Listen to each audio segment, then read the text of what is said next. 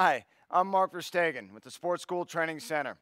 Today we're going to focus on recovery and regeneration, the ability to let your body rest. We're going to optimize recovery today with using the foam roll for some great self-massage, as well as getting into some flexibility. We'll follow that up with a little bit of flushing ESD, and you're going to feel great and ready to go on the upcoming episodes. This workout can really be focused for Wednesdays, Saturdays, or Sundays, or if you ever feel like you just need a break. You ready to get going? Think so. Excellent. We're going to start off with our first section of really going through more of a movement prep.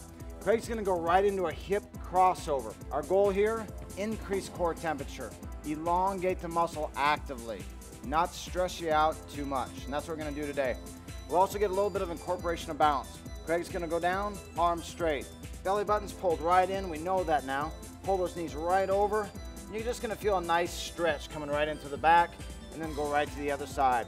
We're going to do 8 repetitions each. I'm going to show you a little bit of a progression to go. You ready? Mm-hmm. Good. Over and back is 1. Now this is just nice and easy. Notice Craig is leaving his feet right down on the ground. Today is a little bit more of a chill day. Good. Craig, let's go ahead for these last 5 reps and just take your knees up. Let's go ahead and tuck your knees up, you guys, right there. Toes right up toward your shins, and just rock it over a little bit more. Hopefully this shouldn't be too hard. Just going to help stretch more in the middle of your back in through here. Really get everything rotating and moving.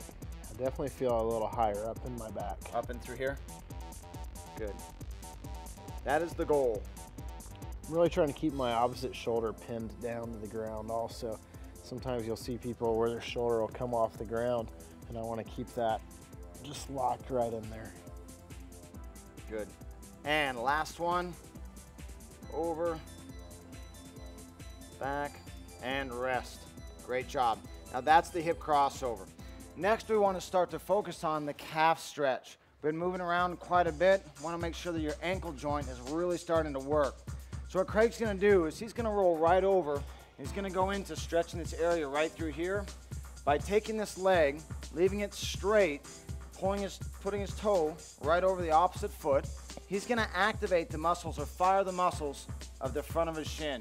He does that by attempting to pull his toe right up toward his shin, which will force the opposite muscle here to relax and to stretch. He's then going to push away all the way up onto his big toe, which will contract to this range of motion. Now pull up with the front of your shin, and now push away. This is going to help pull up, stretch the muscle out, lengthen it. Pushing through it strengthens it. Great concept at Sportskool. Lengthen it, now strengthen it. We're going to do that for a total of 8 reps.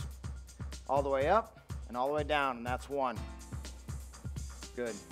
And 2. 3.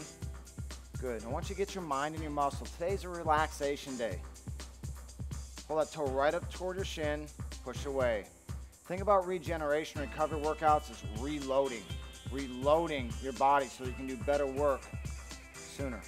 Good, Craig. You want to make sure you can adapt from this. It's a great job. We'll now go ahead and we'll get the other calf, and we'll do that for 8 reps. Craig will stack up. Now he's going to pull the toe right up toward his shin, and then push away, and then pull up and push away. Craig, now what are you really concentrate on doing here? I'm thinking about just feeling a nice, easy stretch through my calf and Achilles.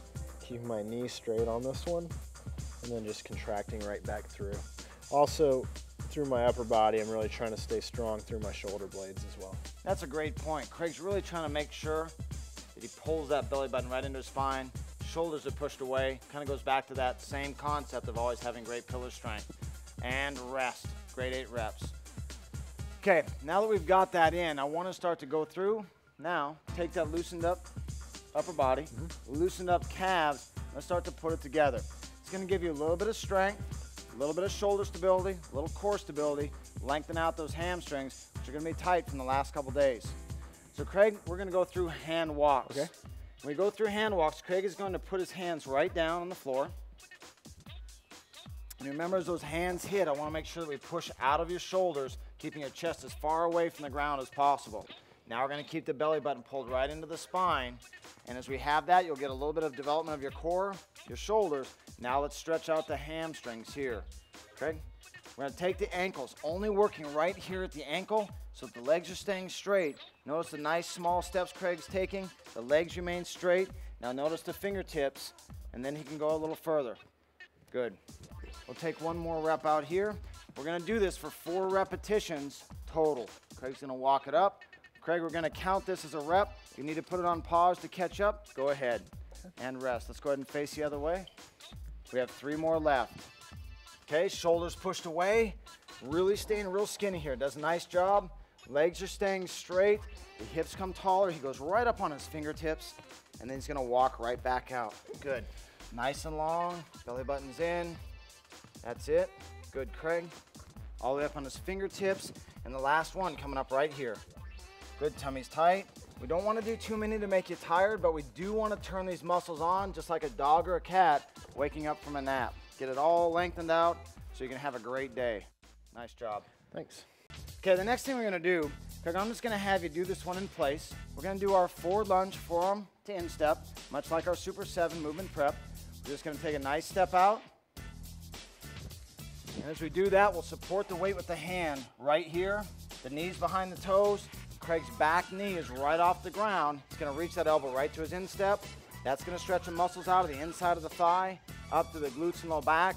He's getting a great stretch right through here by contracting the glute or pushing it into the ground. He's leaving this hand here and he's gonna push tall right into this hamstring stretch. You're gonna feel a nice stretch to the top of the back side of your leg, or the hamstring. Then we're gonna drop back down and just drop this elbow right back in. So just go right to the next rep. We're gonna do this for 4 reps on each side. Okay, this is our first. Good. Big reach, exhale. Big push tall. The more I can keep that glute and my back leg tight, I feel that hip flexor just open up and release. And I take my elbow down. That's it. Excellent. Push tall to get the hamstring. And the last repetition's coming up, you guys. Big reach, and then we'll rest. Go ahead and push tall. And great job, Craig. Go ahead and take a rest. Thanks. Now, if you need to use the video on demand technology, hit pause, catch your breath, but we still have the other leg to go. No pause button for you, yeah? Okay. All right, let's step out. Good. Put the right leg forward. Put this left hand down, support a lot of weight. Let's reach, and here we go. It's the first rep.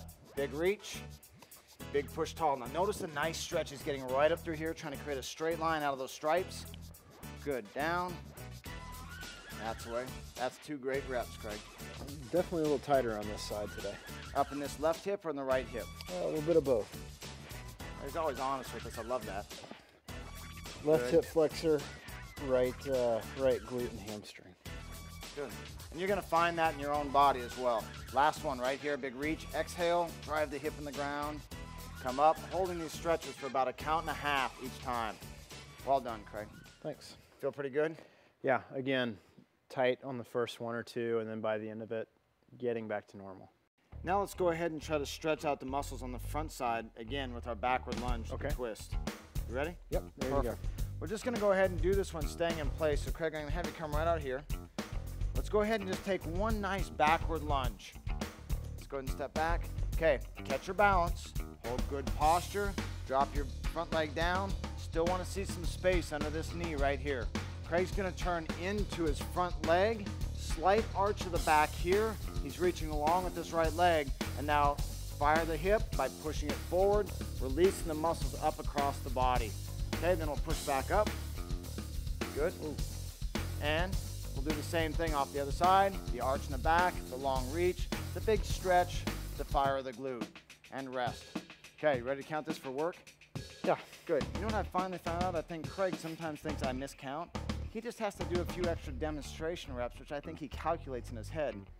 Doesn't affect us so much. You ready to go? I am. All right, we're gonna go for 4 reps each side. Let's go ahead and step back, catch your balance. Lock in your posture, arch your back slightly, fire this glute forward, and let's step back up. Repeat with the other leg, drop in, big reach. Notice that nice stretch you can see right through Craig's clothes. It's the same thing that's happened to your muscles, to your fascia. And that fascia, I mean, it's all the things that hold your muscles in place. It goes from the top of your head down to your toes and helps give the stability in the joints. Keeping that back glute contracted Basically just means if you want to take this other thumb and kind of poke on it and make sure it's tight, you know that you've got that thing turned on, and you'll feel a bit more of an intense stretch in that hip flexor. And that'll mean that we can get a little bit deeper into that stretch. Good. That's the way. Big reach. How many do we have left there, Craig? One more on each side? Maybe. I think he thinks we don't know how to count. Good big reach. Now listen, if this is too many or too few, you are in control. Use your pause button. Go into the number of reps that you need. You may need more, you may need less. This is still adaptable. You're always in control. And that's a great thing about the video on demand. Our next stretch is the lateral lunge. We're gonna do it in place as well. And we're gonna go through, we'll stretch out all the muscles of your hip capsule, as well as stretching out all the muscle of the inside part of your leg. So Craig's gonna go through, and we're gonna go one demonstration rep, we'll reset, and then we're gonna go into 4 reps each side. So let's go ahead and show one great rep. Now remember the key points here. Craig wants to have great posture. He has his toes straight ahead and both feet are flat. Very important. Everything else comes in there. The last key point is that this leg stays real straight so he feels that stretch right through the inside part of his leg. Craig, that's plenty of demos. So he's gonna do the same thing the other side. Now let's go ahead. Let's start the first rep. Drop into it. Good. Exhale. Drop the hips deep. Slide over the other side. Let's hold it for about 2 counts. Good. Drop over. Hold that posture. Now chest up. Arch that low back. You'll deepen the stretch. Make sure the leg is straight. Good. 2 more. Reach. A little deeper, you guys. Exhale. Get your mind in your muscle. Good. And bring it over the other way. Get your mind in your muscle. That's the way. Sit back and down. Exhale. Drop back over and exhale and rest. Great job. Thanks. The key points that we have for sumo squat to a stand is Craig is going to take his feet just outside his hips. He's then going to bend over at the waist, getting his hands down to his toes. I want to make sure that you can grab just on the inside. Craig's going to keep his elbows inside his knees. He's now going to pull his hips right down between his feet. Now his chest is going to be up. Now Craig has really great posture here. He's got a great stretch in here. It's a good stretch in through his ankles. If you feel like you're going to fall over backwards, try to get your weight shift a little bit more forward. Then he's going to try to pull his chest up and almost pull his hips forward so he tries to get real vertical. Little stretch. Then he's going to keep his back straight and lift his hips all the way up, trying to create a straight line right here with his legs. Good. Okay, here we go. Get in your position. Feet outside your hips. Grab your toes. Pull your chest up, your hips forward. Good deep stretch. Now the back flat. Exhale and go again. We're going to do this for 4 reps. And it's really important on this one to keep that back flat. You'll see sometimes people want to kind of round their back off, and that takes a stretch away from the hamstrings.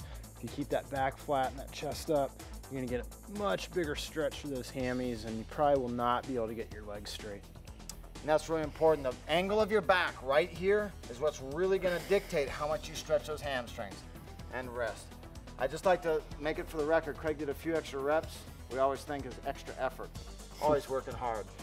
I try. You know you do. Excellent. Okay, that gives the mobility portion of what we're doing for this first segment of our workout. Now we're going to go on and turn on the shoulders, the core, the hip stabilizers real quick with the pillar bridge. This is going to help develop the shoulder stability and the frontal stability here. Craig's going to pull his toes right up toward his shins. He's going to lock his legs. He's going to lock in his belly button right up into his spine. And then he's going to push his shoulders away. And we're going to do this for time. Go ahead and that's what it's going to look like. Okay, Craig, and rest.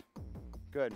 So let's go ahead, get your clock. We're going to count this down. We have 20 seconds of holding this. If you want to make this tougher, just look over, hit pause, hold it as long as you can, and then go ahead and click off pause. We'll finish up and then we'll go to the next exercise.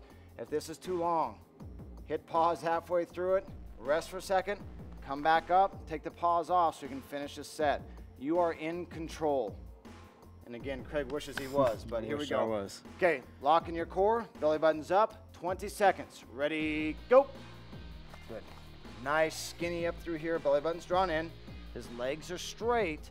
Notice he's doing a great job of getting those shoulders flat. Those shoulders aren't winging up, but really pushing the chest to create as much space as he can right through here. Good, keep holding that now. I know you're getting tired. 2, 1, and time. Where'd you focus on there, Craig? I really thought about keeping my neck and sternum pushed away from my elbows. A lot of times you'll see people kind of collapsing through here, but if you think about pushing your neck away from your elbows, it'll just flatten your upper back out. And I'd like to also point out how Craig did a nice job of keeping his head right in line with the spine. The head in line with the spine. Okay, now we're gonna roll over onto the side. And Craig's now gonna work on the lateral aspect. He's gonna make sure that he raises the hips so he creates a straight line from the middle of his body, right from nose to the middle of his ankles right here. Craig, let's go ahead and show him what that looks like. Tummy's tight, belly button's gonna be drawn in, shoulder blade will be pulled back, and this leg is gonna be straight. If this is uncomfortable for you, you can also take the top leg and just drop it behind this foot and then do the same thing if you need to, all right? Greg, let's go ahead and do this for work. Okay. This side will be a little bit tougher than going on the front. So we're only gonna do this for about 15 seconds. Again, if you wanna do more, hit pause, keep it up, and then drop that pause button off when you finish. You ready? Mm-hmm. I have your pause button, I'm ready to go. For 15. I'm ready to go. All right, here we go. And up. Good. Lock in the core. Really think about pushing long right out of this shoulder blade so you're feeling real tall and opened up through this section. Belly button's drawn in, and notice the nice space that Craig keeps away. You can do it. 2, 1, and time. Piece of cake. You are a stallion. All right, let's go the other way. Okay, you may have an element that is stronger on your right side than your left, especially if you play tennis or you throw or a lot of things you do just one-sided. The other side may be a little tougher. If that's the case, hit pause, we'll come back. You ready? Mm-hmm. The power of video on demand. All right, and up. Okay, tummy's tight, here we go. I want to really make sure I'm keeping my hips pushed forward. I don't want to stick them out and break that line in my body. I want to keep those hips right in a straight line. You know what? Craig took us through that whole set. Rest. That was impressive. Goes faster when you talk. So long as you hold perfect technique, I'm fine with that. That concludes this section of our regeneration workout. We're now going to go in and just try to take great care of our muscle and massage it out with a little bit of foam roll. Are you ready for that? I'm ready. Craig, with this foam roll routine, we're going to dial this more in to what you need. Okay. All right? If you want this in its entirety, go back to the Super 7 Regeneration Foam Roll. This workout right now is on you. Okay. So what are the areas you want to focus on? I'm really thinking lower body and a little bit in my low back. That's kind of where you're feeling today? A little bit, yeah. Okay, well, let's go ahead and go through that. Again, the foam is going to add that compression. It's going to help work out the knots in Craig's muscles. Craig can go through with both legs on this and just rolling back and forth to massage out his hamstrings. A little bit sore. A little bit sore. This is going to help get blood flow into the muscle and out of the muscle. It's going to help elongate that at the same time, but this is your own self-massage. This little foam roll is going to be your massage therapist. It does feel good in a way though, yeah? Oh yeah, it does. It, you know, it's definitely when it's uncomfortable, it's just your body telling you need to spend a little extra time on those spots. So you mean you actually have to listen to your body? You do. I mean, you have to just listen to your body. It's amazing. It's amazing the gains you'll get when you actually start paying attention to it. You guys, that's a really important concept overall. That's why we take regeneration days. We use foam rolls. Don't think that it's crazy. You probably spend more time worrying about your car, changing oil, and the tires are okay, washing it, waxing it sometimes, than you do listening to your own body. The sooner you get your mind in your muscle and into your body, the better the gains that you're gonna have, and start to make this more of a lifestyle process. This isn't getting in shape for some event, this is getting in shape for life. This is about your body functioning better, giving you more and more things that you enjoy. Craig, you have swapped right into that IT band. Yeah, keeping things moving a little bit. Okay, so we went hamstring, then Craig got into some of the glutes. Now he's stacking the legs. This is really macho, like unbelievably macho. If you're more like me, you put that top leg up here, and you go from the top of your knee right up to your hip. This top leg is actually what is used to take some weight off that bottom leg. If you're feeling really good, then we'll do that. Good. This one's gonna be a little bit painful, but the better you do this, the better that tissue is gonna feel. Greg, let's go ahead and focus right up on that little part right there. Okay. Good. Now the little muscle we were working for that hip stability, that piriformis glute medius a little bit, Craig's gonna go through and just work. It's right on top of your hip joint, but right below your belt line, and we're just gonna massage back and forth on that. This is another one that you sometimes like to just sit and just hold. Yeah, if you find that trigger point and you get a good angle on it, you just want to put some compression there like you're getting a massage, and it'll release. It's a good point. That's our goal. We want to take these muscles that are real bound down and tight. I just want to work them out, like Craig said, kneading the dough so that we can get this muscle to lengthen back out. It helps improve your posture and your body's function. Definitely optimizes recovery. Good. Where do you want to go to next? I think maybe back to my quad, down in the lateral quad, right between that IT band and my quad. Usually gets really sore and tight. So that's this area right here, but just on the down leg. So just outside the side of your leg, not quite on the top of it, but right in between. And there is no wrong place to roll on this, so I want you to find your spots and go to it. You want to spend a little bit more time on one area, hit pause. Use the video on demand. I think it's a different technology we have to get used to using, but once you get it, it'll change the way that you view exercise. Good, Craig. That quad definitely gets tight, and it's important to get, down on that lateral angle here, and then roll right down the middle, and then in a second, show you how to get down into the inside of it as well. Craig, I think you're not the only person that's feeling some of these knots in your legs. I feel a few screams coming out of the camera. Good. Right through there. Now it's important to walk right from the top of your knee all the way up to the top of your hip. And then if you find a little knot in there, a little speed bump, take some time just working that part of the dough out, part of your muscle out. Now Craig's going to go through and just work a little bit more on this little teardrop right on the inside part of the knee, that vastus medialis, and that's going to really be something that gets tender. Every step you take, walking up or walking downstairs, definitely playing in sport if you like to run or you have running activity in your sport, it really gets tender. Feeling that in there, Craig? Oh yeah. Good. Again, you'll find a spot that's just wants you to put some pressure on it and hold it and let it release. It's like having your own massage therapist every day, and not to take the place of one, but it's what you'll find is if you get regular massages and do foam roll regularly, when you do get on the table with a therapist, it'll be a lot easier for them to get in and work on you. And that's a great point. Your job is to help maintain and improve the overall system. That will allow the massage therapist, if you ever have the opportunity and the good fortune to do that, to actually go in and work on the little parts that you couldn't get to release. It maximizes your return on investment, both for your overall body and then when you actually get to spend time with someone like that.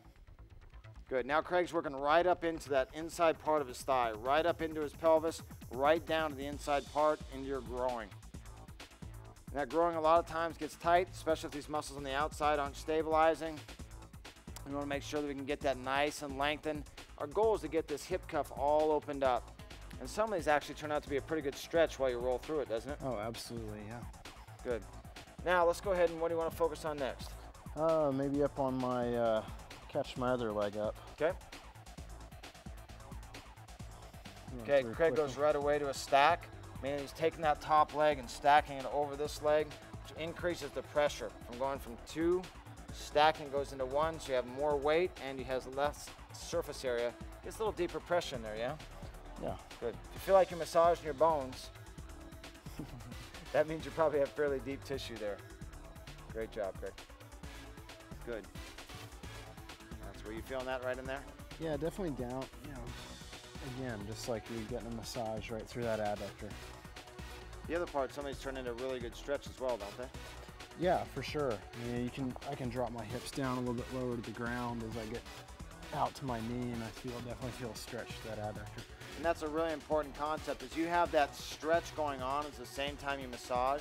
It actually can give you nice long-term faster release along those muscles and really help change the whole structure of your body. It's a very powerful tool. This is not just a short-term feel-good effect, but a long-term tool. All right, moving into the glutes. We use them a lot. We're always talking about how you activate the glutes. And a lot of times when you start getting to use your glutes, and a lot of our athletes will ultimately come in and they haven't been using them. And as soon as they start engaging their mind and their muscle, using their glutes, they're really sore. Yep. And so one of the things we have to do is help your body recover, get in there and get those glutes recovered so that we can use them more. The better we do that, the more it can decrease low back pain, more it can decrease your hamstring pain. except right now you may be going through a little bit of pain. And again, all that pain means is that the muscle's a little bit dysfunctional, and dysfunctional muscles don't contract well, and they don't behave properly, and they lend themselves well to injuries throughout your body. Dysfunctional means they just need a little more love. Is that what you would say, Craig? And we're giving it a little tough love right now. We're giving a little tough love. You got to have both, but that's what we're getting right here. Okay, Craig, if there's that one variation where we can actually stack one leg over the other, if this right here can actually get in and get a little bit different place in your glute, do you feel that, Craig? Yeah, definitely. A little bit more through my hip rotators, my piriformis. And it's one of those muscles that gets overworked because your glutes aren't functioning well. It's really important to get this thing worked back out. This is one of those things, if you do have it in and around, whether it be the family room or whether you have it around the couch, whether it's your time or it's family time, somebody may make fun of you the first time you use it, but after a while you guys are going to have some family disputes, or you're going to have some disputes by your friend going down, grabbing the foam roll and starting off on it. It's a really, really neat thing to do, and you can still hold on your conversations, do whatever else you like to do. A lot of our viewers might have had a problem in the past called sciatica also, where the sciatic nerve that runs down the back of your leg gets inflamed and can have like a real sharp burning pain. And this piriformis is actually can get really tight and compress that nerve and manifest with symptoms like that. So if you ever have kind of shooting pain down your leg, try rolling around on the piriformis and see if that doesn't make it feel a little better. Definitely something that will improve the quality of your life for sure. Just also improve the quality of our vocabulary, manifest 3-syllable words. That's big for us at Sports School. That's my limit. We're going to stay there for the more advanced workouts coming up in the next few weeks, but Craig's bringing them to you right now. Okay, Craig right now is going to support his head. He's put that foam roll right into his low back. He's supporting his weight with his legs, activating his glutes, keeping his core drawn in, massaging those muscles to run all the way up and down your back and go from your back out to your shoulders. One great technique is just to take these elbows and squeeze them right in around your face. Go ahead and slide those in, Craig. This will slide your shoulder blades out and allow you to massage the muscles get so sore right in between your shoulder blades, whether you're typing all day or carrying things around, you really can get in there and really dig deep when you do that. What else are you going to work on? I think I'm good. Excellent. That's a nice little foam roll routine. If you want to go back and look at a more complete version of that, we can get right into the upper arms, the chest, a little bit different areas down in your shins. It's a lot of great things to do. Just experiment with it or go back to that Super 7 regeneration. And that really concludes this segment of the workout, but it's not over. What I need you to get either before the workouts or after the workouts on these recovery days is a real light cardio, or what we call ESD, or energy system development. Feel pretty good? I do, and another great thing to do would be search out some of the restorative yoga on the Sports School menu as well. Great point. And yoga and restorative yoga and a lot of other forms won't beat your body up. Definitely give you a lot of elongation. It's even something you can look to substitute for this entire workout. It's really powerful, and that's why we have the entire Sports School team to help you achieve your goals. We'll see you next time at Sports School.